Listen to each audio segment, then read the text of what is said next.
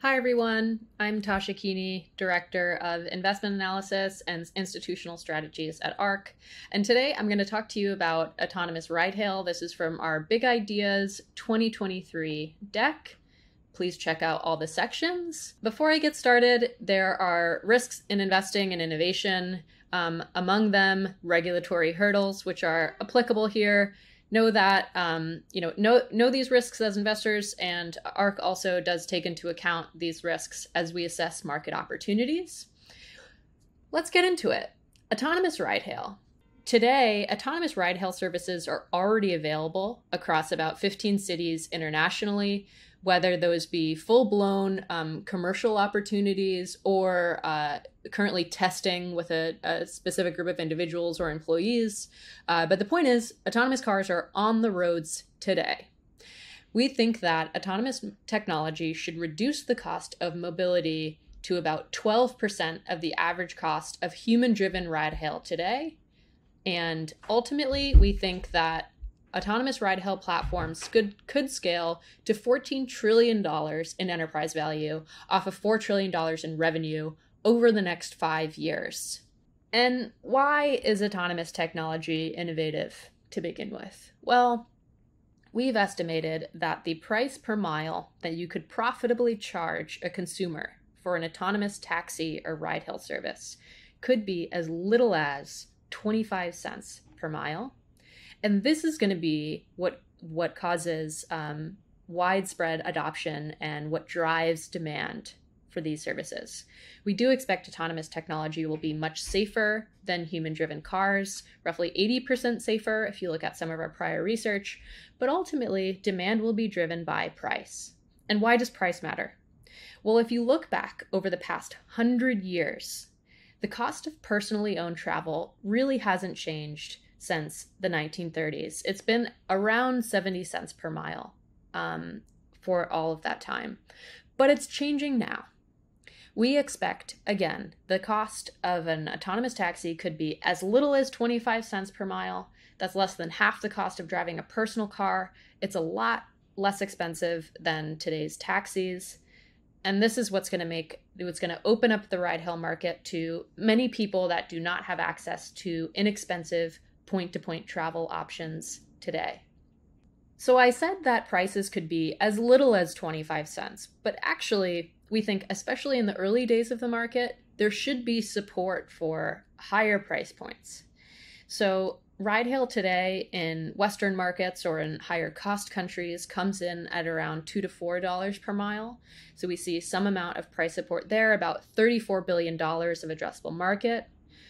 We've done some analysis on how consumers value their time, specifically for work and non-work related miles.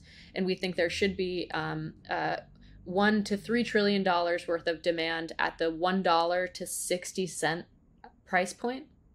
There'll be an additional long tail priced roughly equivalent to where we see ride-hail options today in countries like China, where it's already relatively inexpensive at around 50 cents per mile. And then ultimately, the magic happens at the 25 cents per mile price point. This is where you bring those people into the market that are not necessarily in the ride-hail universe today, that all of a sudden get access to very inexpensive, very convenient travel. That's an additional $5 trillion of addressable opportunity. So the point here is this is a very big market potential, much bigger than what we see in ride-hail today. And as I said in the beginning, autonomous taxis are already on the road. So here in the US, Waymo and Cruise have already launched commercial services. There are customers from the general public that are in these cars, and there's no one behind the wheel of the car. It's a fully autonomous vehicle. Baidu has also committed to launching any day now in China. They're already testing in over 10 Chinese cities. Pony AI plans to launch in the next year or so. The midpoint of our Tesla analysis would suggest a 2024 launch time. And then finally, Xpeng coming later between, say, 2025, 2026. So while we have some players that have already commercially launched, the question is, when and how will this technology scale? Well, we go back to what we've learned from studying artificial intelligence broadly.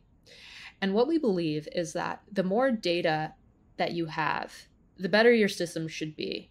We've learned that with past large models that we've seen cause these major breakthroughs in other areas of AI. And so ultimately, companies that have vehicles on the road today collecting data at scale have a great advantage. So I'll point out that while Tesla has not launched, it has almost 3 million cars on the road collecting information today, acting like little R&D centers, collecting corner cases to then feed back to the autonomous neural net training system that helps the car improve. That is much larger than that fleet is much larger than the fleet that we see at competitors, that might number in the hundreds or at most 1,000. And then finally, in China, XPeng is also using customer cars to collect information. While they will not necessarily be the cars that are running in the robotaxi service, they're still able to collect information today. So they have hundreds of thousands on the road today. We think that data will provide a significant competitive advantage here. And the effects of autonomous driving are going to be very widespread across a number of industries. The first is we expect oil demand could decline by 30% by 2030. This is thanks to both autonomous and electric platforms. So we believe that every autonomous vehicle will be electric. Just based on our EV forecast alone, we'd already expect a decline in oil demand. Autonomous technology will accelerate that because these cars will have a much higher utilization rate than today's personally owned cars. Personally owned cars are used less than 5% of the day today. Taxi gets a very well utilized taxi gets a 30% utilization rate. We think autonomous taxis could have even a higher utilization rate, say 50%. That means that even more miles are going to travel over electric platforms if this takes off. And ultimately, oil demand could decline by 30 million barrels per day by 2035. And that is, of course, a lot lower than the consensus expectation for oil demand. We also estimate that auto sales might have peaked, at least for the short term, in 2017. So we've been producing our Big Ideas report for a number of years now.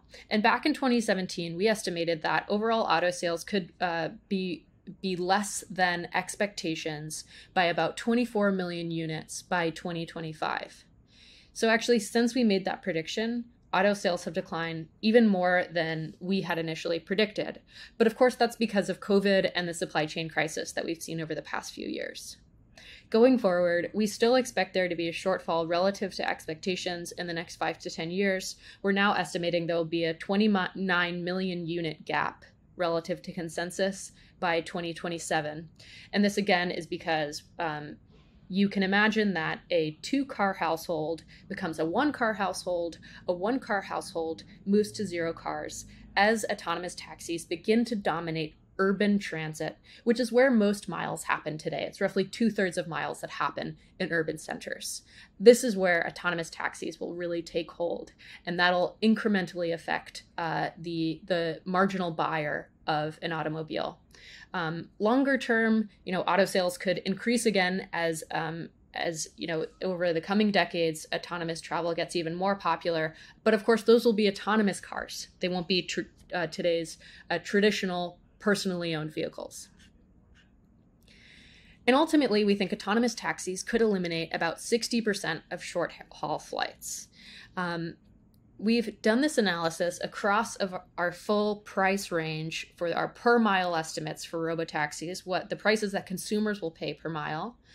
And ultimately, that 60% of flights is worth about $100 billion in revenue, or about 20% of airline revenues in total. So this could be a pretty significant hit to the airline industry.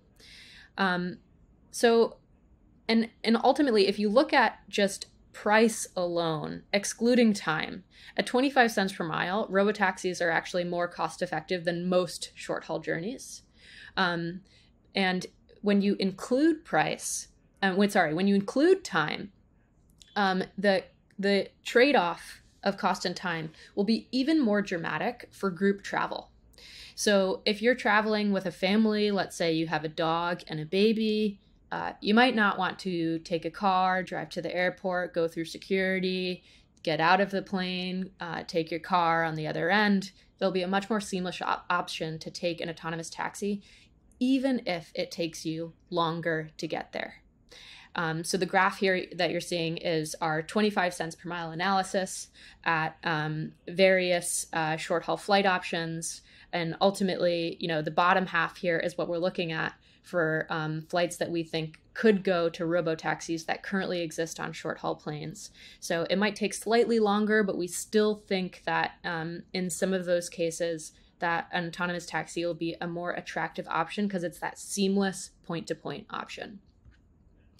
And ultimately, we think autonomous taxis could generate about $4 trillion in revenue by 2027. We think that these platforms will be highly cash flow positive. They'll have software-like margins. It'll be a recurring revenue stream to the platform provider, which we expect to be the company that develops and operates the autonomous technology stack that actually makes the car drive itself. So these companies that operate the robo-taxi services are really the ones that we think will get the lion's share of the economics. And you can see that on the next slide. So, we expect, again, $14 trillion in enterprise value attributable to autonomous platform providers.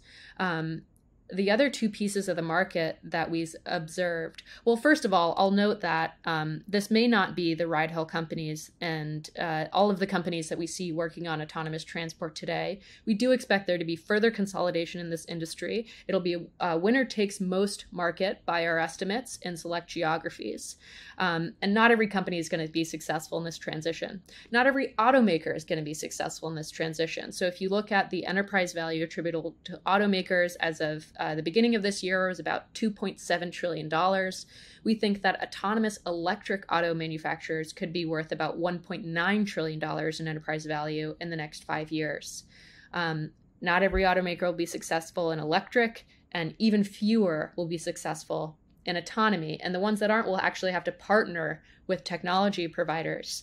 And they might be able to get a sliver of the economics on robotaxi and, of course, get the car sale. Lastly, the owners and the maintenance providers. These could be companies that house and maintain the autonomous cars.